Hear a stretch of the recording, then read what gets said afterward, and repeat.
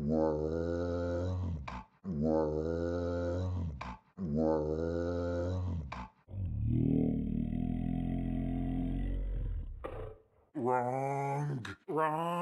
Wrong, wrong.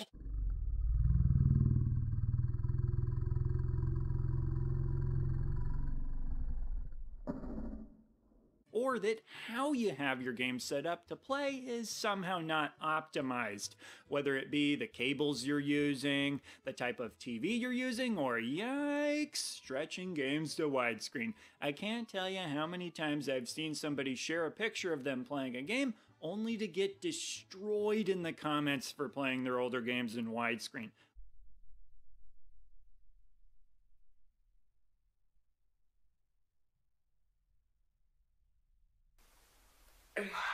Stand up. I want you to lay down. I'm gonna take this tip.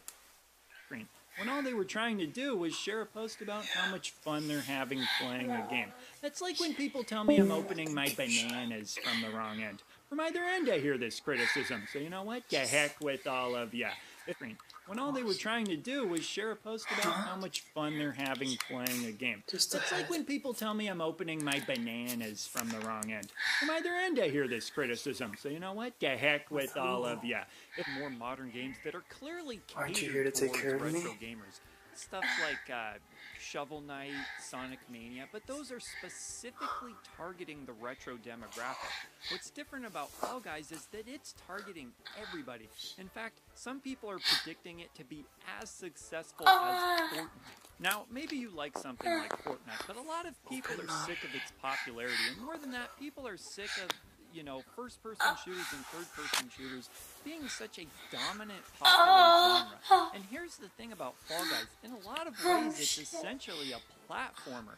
And what could be a more retro gaming genre than a platformer? So what is Fall Guys if you don't already know?